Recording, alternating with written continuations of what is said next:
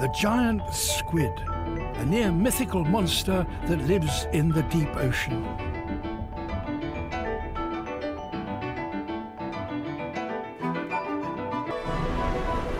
Almost all live at depths of around 1,000 meters. An international team of scientists is setting out to discover what, if anything, lives at these much greater depths.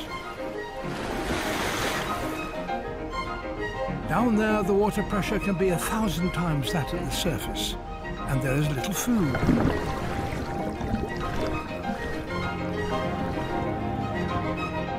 Until recently, many scientists assumed that such waters must be barren. How could any creature survive in such conditions? We now know that there is life down there, but we still know very little about it.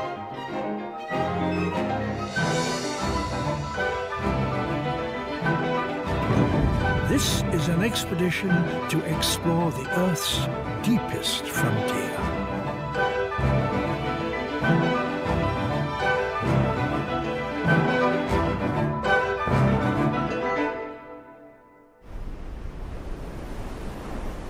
We are heading for the middle of the Pacific Ocean. The sea floor between Japan and Australia is cut by an enormous marine trench that stretches for 2,500 kilometers. It's the deepest in the world, the Mariana Trench. Such immense trenches are rare, and most are found in the Pacific. Around its rim, there are deep cracks created by movements far below in the Earth's crust.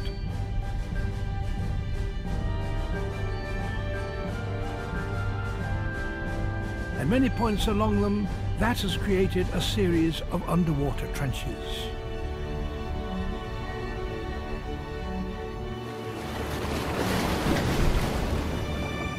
To dive here is to enter another world. As we descend, it gets darker and darker until 200 meters down, there is hardly any light at all.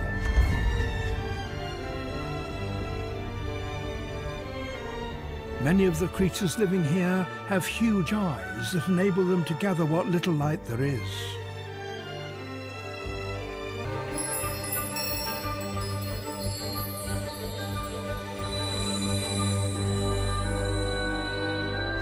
Below 1,000 meters, there is no sunlight whatever. Finding food in the blackness is not easy. Some fish here have gigantic mouths so that they can tackle almost anything edible that comes their way. Others stand on stilts above the sea floor, waiting for a meal to drift by.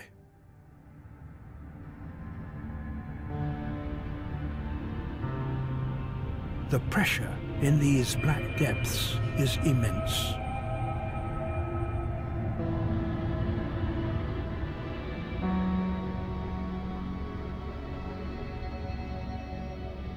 An experiment with a large steel ball shows how great it is.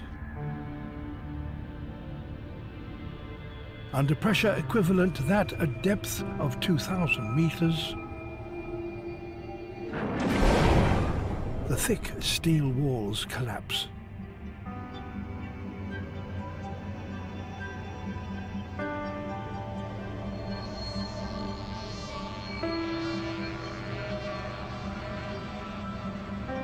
How can animals living in such conditions survive? The bodies of most marine creatures are largely made up of water, which is uncompressible, so such creatures are not crushed by it.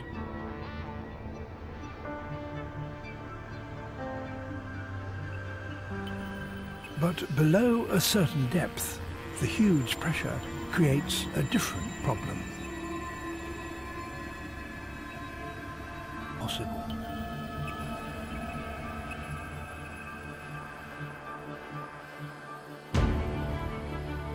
But not totally. There are a few living things here, but they're very few and hard to find.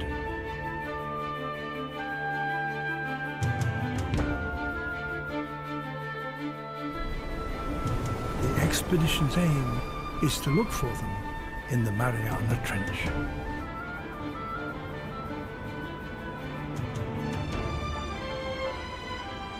Scientists from one of Japan's leading deep-sea research institutes are leading the project. The first stage will be to send down a platform and establish it on the sea floor. They call it a... I'm not sure what kind of marine life we'll be able to capture on camera, but fingers crossed. The lander is ready to go.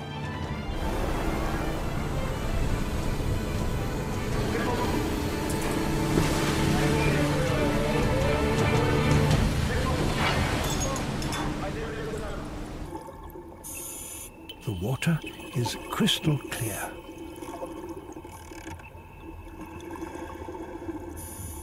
Slowly, the lander descends.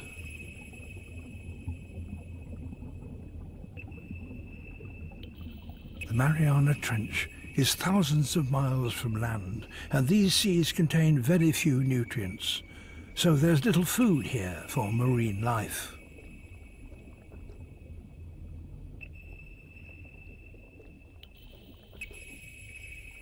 Nearly 3.5 hours have passed.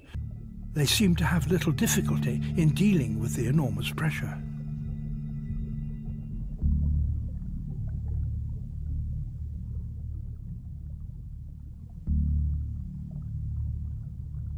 The lander's camera is programmed to be turned on for an hour every 3 hours.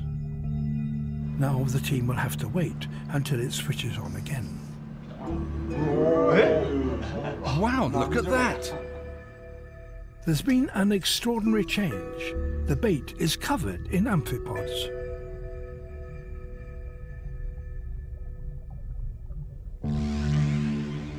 This is incredible! It looks like a pile of sushi. Every time the camera turns on, the numbers are greater.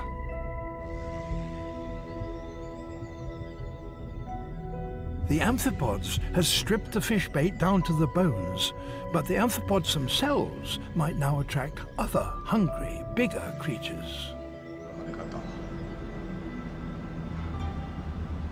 The scientists watch intently.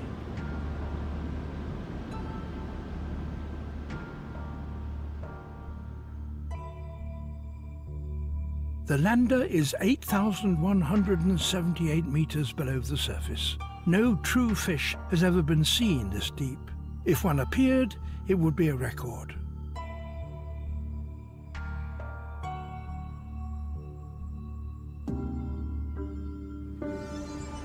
The lander has been sitting on the seafloor now for 18 hours.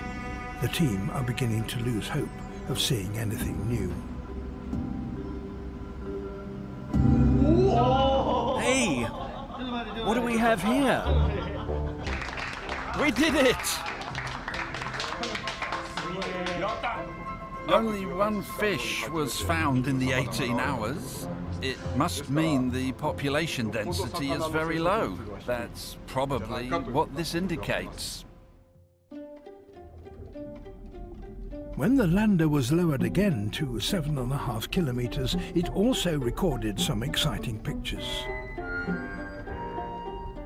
The mouth that allow them to detect movements in the water.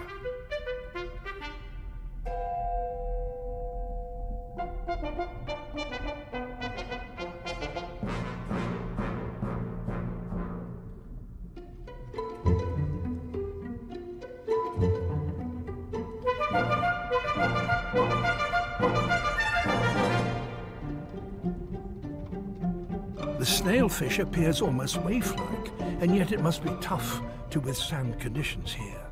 No other fish is known to live as deep as this.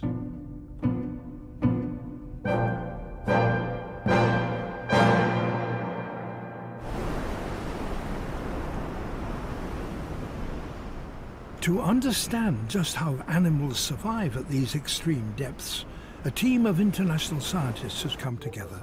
They all bring different skills to the table and all are passionate about uncovering the mysteries of the deep seas. So our target there is 8,200 meters. They're now planning to capture a snailfish alive at a depth of 8,000 meters so that they can examine the workings of its body in detail. Dr. Jeff Drazen is from the United States. He's been working on the ecology of the deep sea for many years. If you go to the top of Mount Everest and look around and say that there is snow and ice and that is Mount Everest, you miss most of that mountain, and it is the same thing with the trench. So it's very important now for modern hadal investigations to sample the entire trench, various depths and various different kinds of habitats within this place.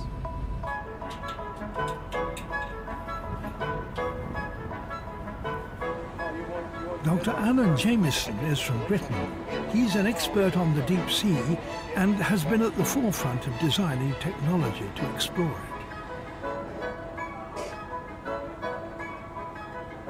Okay, so we've got two systems that are going to be deployed today looking for the snailfish. The first one is a baited camera. We have baits on the seafloor here and it's been filmed by two separate cameras. So this second system is a large fish trap, so this will lure a snailfish into the trap and recover physical specimens. Quite often the depths we're working at are so unknown that quite often we see things for the first time. And that's what's incredibly exciting. My passion. Deepest places. Places where no one had been before. Well, no places where no one dared to go. The team will use a range of different landers designed in different countries. Each will be lowered to around 8,000 meters, the depth at which snailfish are known to occur. The first kind carries a fish trap. Once fish have entered the basket, they can't escape.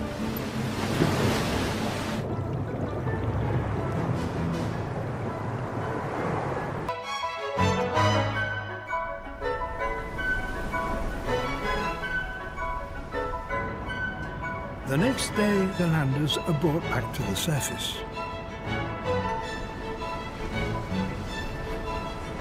There. Yeah, I got it.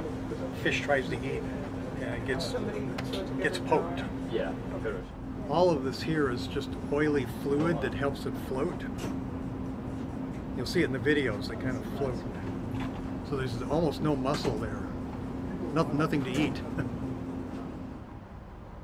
The supergiant amphipods are the largest in the world and could grow to over 30 centimeters in length.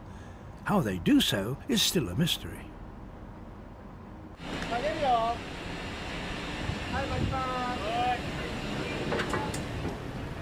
The fish trap has also returned. Right there. Good fish. Right here. Here. Very nice. And it's brought back what they'd been hoping for, a snailfish. It's rushed back to the lab for immediate examination. Okay, so this is one of our little snailfish, a Mariana snailfish. That's perfect, I think. We are very excited. We've been working on it. Magic disappearing pores, they're gone now. Okay. The skin is extremely delicate and the pores disappear almost instantly. The researchers quickly make a note of the position of each pore. And then this is underneath looking up, so this is the mouth here. On the underside of the jaw you can see lots of little holes, but there's some very, very small ones behind the eyes and coming down the sides of the head, like a little sensory, so it's vibrations within the water. The pores probably help the snailfish hunt for prey in the darkness of the deep. Even the tiniest movement made by a small crustacean will be picked up by these specialized organs.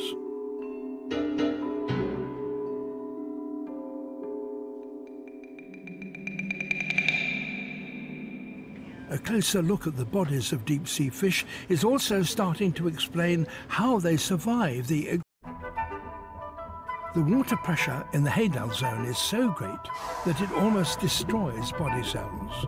But exactly how does that happen? There are proteins inside the cells that carry out essential life functions. It seems that under high pressure, water molecules are pushed into the proteins and stop them from functioning. And this is where TMAO helps. It binds tightly to the water molecules and prevents them from disrupting the way that the proteins work.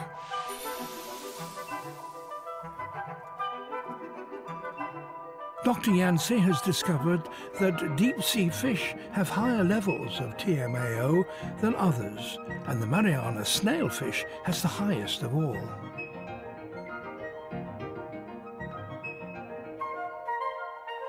This remarkable finding suggests that the Mariana snailfish may be better adapted to life in the deep than any other species.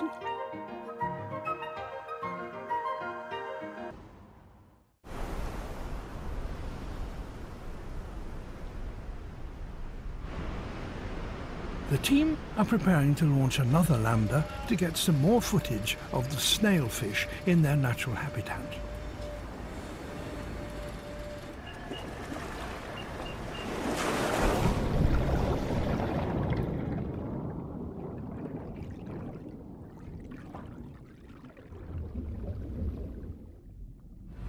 They wait eagerly to see if their bait attracts any visitors. Oh, there he is. There he is. There are snailfish here. Two of them, there's two. Oh, so there is. Yeah. That was cool.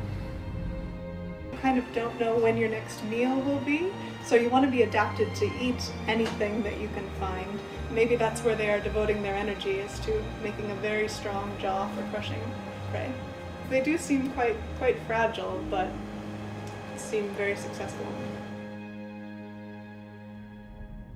We are beginning to get some understanding of how the Mariana snailfish and other deep-sea creatures manage to survive in the deepest parts of our oceans. The first to gather at a fresh carcass are these scavenging amphipods. Following them come larger predatory amphipods.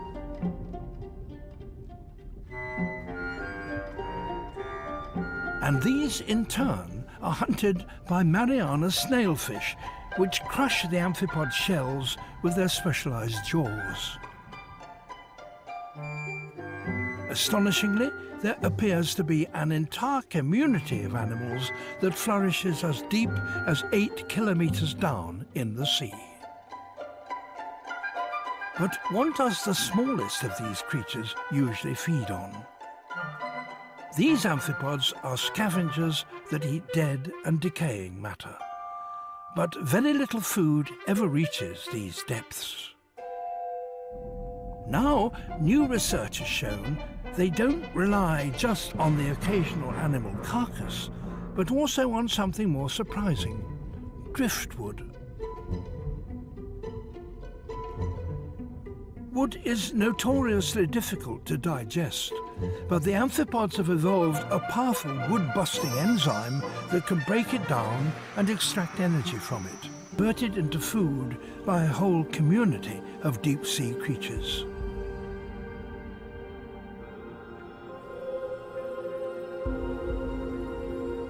The seeps in the Mariana Trench are still mysterious and largely unexplored.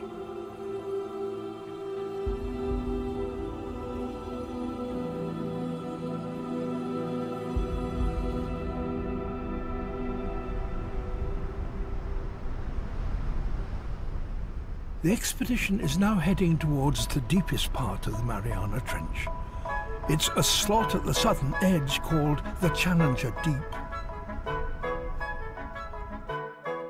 On the 23rd of January 1960, the US Navy made history by sending down the first manned deep-sea vessel into its depths. Its two-man crew sat inside a small sphere on the underside of the submersible. The rest of the ship was a float chamber filled with gasoline to give it buoyancy. And the two men who attempted the journey were Lieutenant Don Walsh and scientist Jacques Picard. The descent took nearly 5 hours, but they reached the bottom and a depth of nearly 11 kilometers.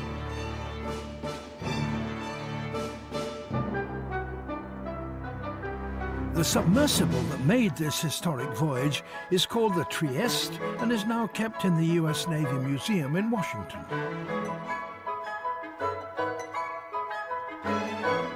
Don Walsh remembers the epic journey well.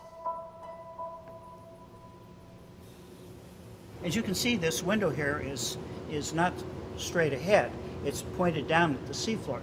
He claims to have seen something remarkable on the ocean floor. We had outside lights, which are on the bottom part of the balloon here. So we could see from here out to about 10 meters on the seafloor. Well, just before we landed on the bottom, we saw a flatfish, like a sole or halibut. Jacques was at the window. He said, "Come here, look, fish." And he moved away from the window. I moved up, looked at it, and that's what it looked like to me. And this is almost a quick snapshot, because as soon as we landed, poof, our vision went away. This is Don's drawing of the fish he thinks he saw. But most scientists are skeptical, and they have good reason. Deep-sea fish need high levels of TMAO to withstand the enormous water pressure.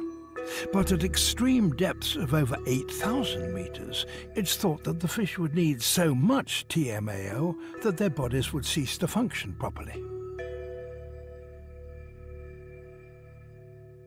I know that many marine biologists, fish specialists, said we didn't see a fish because one couldn't live at that depth and so on and so forth.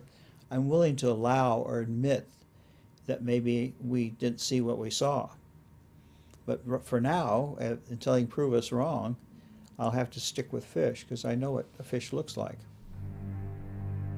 After the descent of the Trieste over 50 years ago, only unmanned vessels made the journey into the Challenger Deep. Then in 2012, film director James Cameron became the third man to descend to the bottom.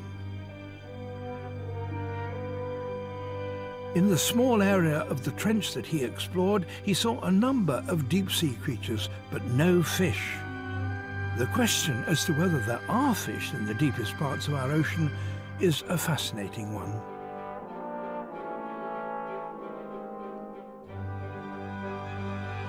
Japanese scientists have teamed up with filmmakers to develop a new type of ROV that might be able to answer the question.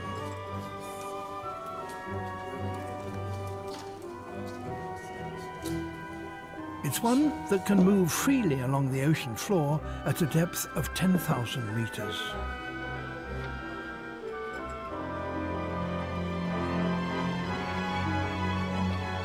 All its parts are specially designed to be able to withstand extreme pressure.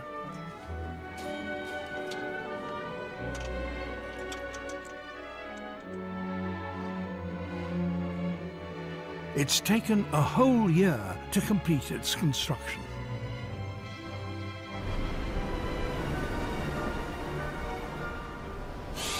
Now the ROV is heading out into the Challenger Deep for the first time.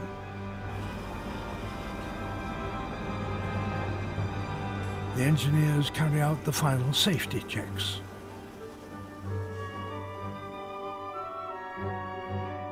The ROV is equipped with high-resolution cameras that can be operated from the surface.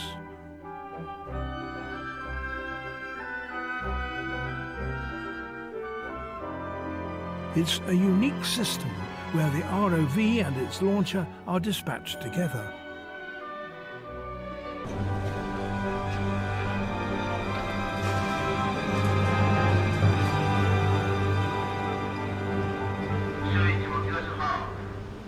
It's 4 in the morning.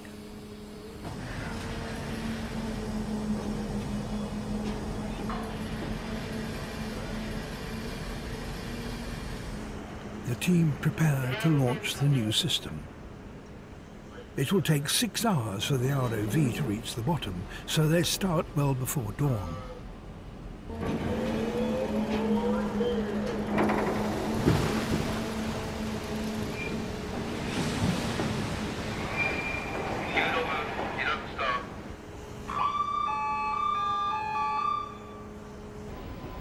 The ROV sends back images to the ship's control room as it descends.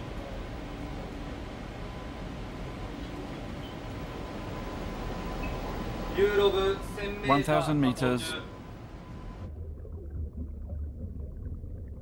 After 3 hours, the ROV and launcher are 7,000 meters down. They will now be uncoupled. All systems go. Commence separation. Everyone is on edge. During testing, the thin fiber optic cable repeatedly snapped at this stage.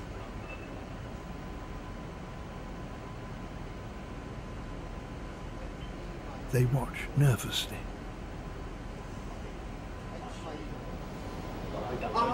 It's free. Keep going. Good.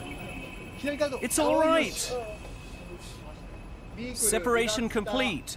Time 7:57. This is nerve-wracking. The uncoupling went without a hitch, and the ROV continues its dive to the bottom of the trench.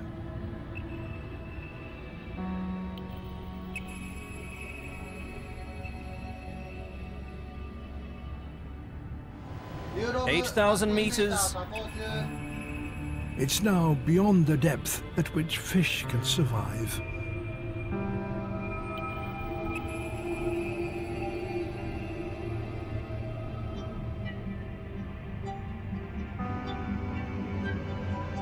10,000 meters. And it's more than 10 kilometers below the surface.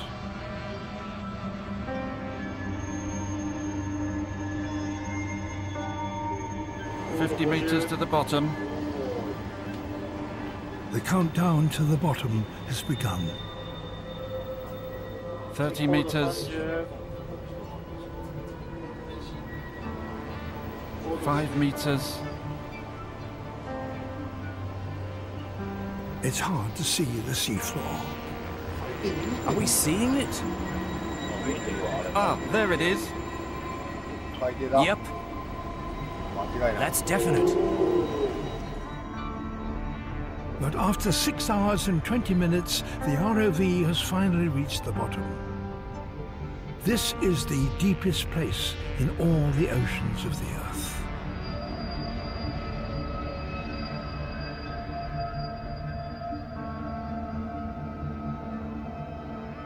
The temperature is 2.4 degrees above freezing, and the ocean floor is covered by a thick layer of sediment. This barren lunar landscape seems lifeless.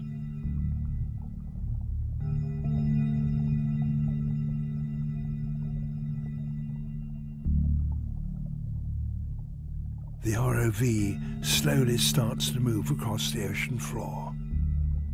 The water pressure at this depth is so enormous it's equal to a 1-ton weight placed on the end of your finger.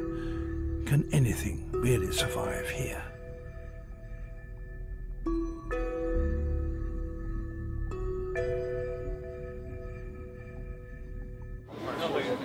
The team watch intently for any sign of life.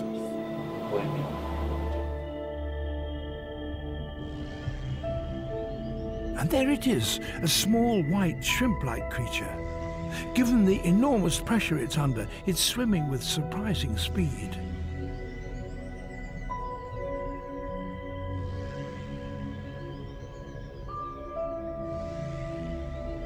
It's a type of sea cucumber, a soft-bodied marine creature. Its closest relatives are starfish and sea urchins.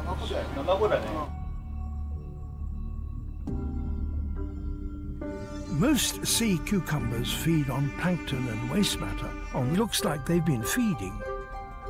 Sea cucumbers do that by sucking in sediment and filtering out the edible particles. The rest is ejected and returned to the sea floor.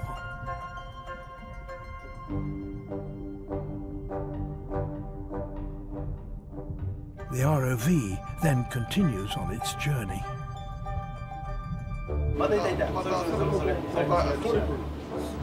The researchers are thrilled. They never imagined there would be such large numbers of sea cucumbers at this depth. These animals are all aligned in the same direction.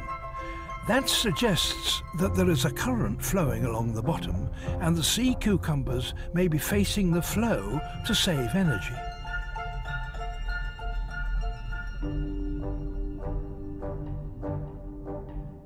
So it seems that the deepest reaches of our oceans hold more life than we once thought possible. What appears to be a desolate landscape is in fact home to some highly specialized creatures.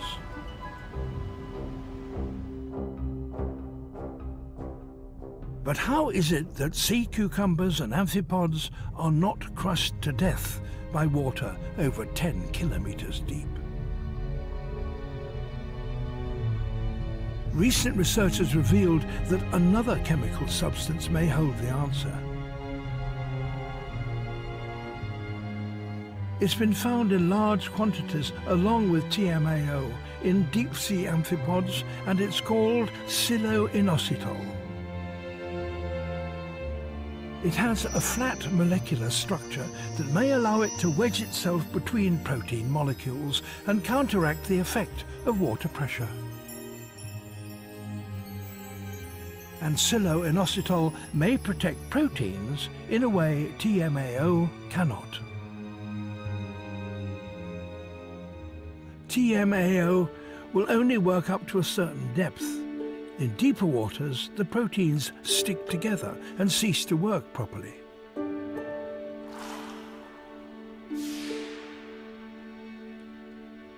If silo-inositol is present, it may wedge itself between the proteins and restore their function.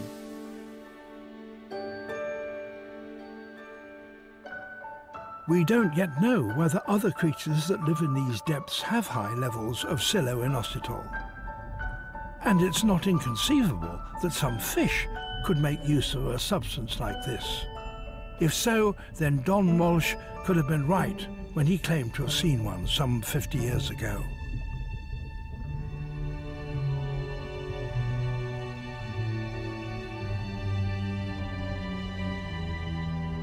Our expedition's dive into the deepest part of the Mariana Trench has revealed sea cucumbers and amphipods, but it's been unable to find any fish. For now, this will remain one of the unsolved mysteries of the trench.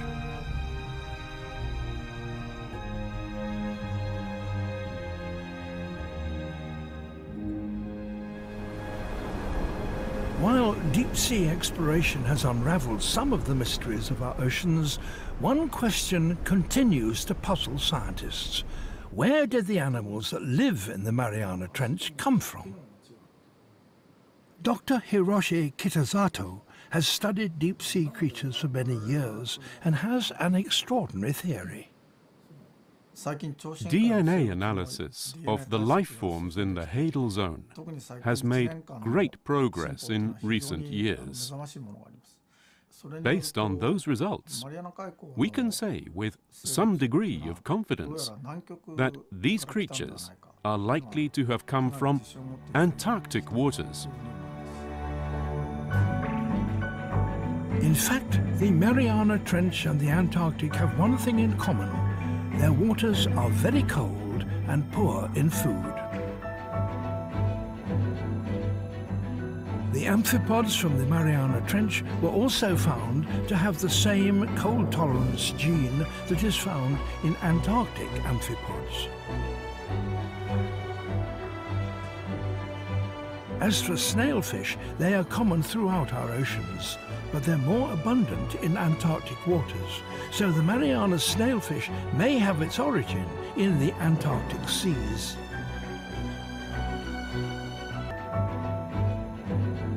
Animals found in the Mariana Trench today could have made the journey by adapting to their new environments along the way. The trench only reached its current depth 10 million years ago, so the creatures that live here must have evolved relatively recently. Only animals like snailfish and amphipods, already adapted to living in the cold, would have been able to make this epic journey.